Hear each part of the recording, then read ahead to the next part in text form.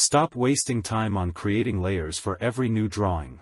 Let's explore two different methods. So here I have an existing drawing which is prepared in layers. Here I have a new drawing with no layers. Go to existing drawing, select drawing. Press Ctrl+C to copy. Go to new drawing.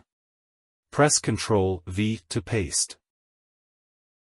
Press Z, Enter, E, Enter for zoom extents. We can see the drawing is copied with layers. Now we have layers ready. Let's delete this drawing. You can create your drawing by using these layers. Let's go for second method. In method 2 we will export all these layers using Layers State Manager option.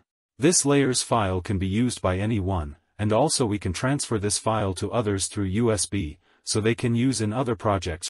Click on Layer Properties. From here click on Layer States Manager. Click on New. Give name Layers File. You can add description if you want, that's an optional. Click on OK. Now click on Export. Select location as required. Click on Save and then click on Close. The layers file is saved and ready. Let's open a new drawing and import this layers file. Click on Layer Properties. From here click on Layer States Manager. Click on Import. Go to Layers File Location.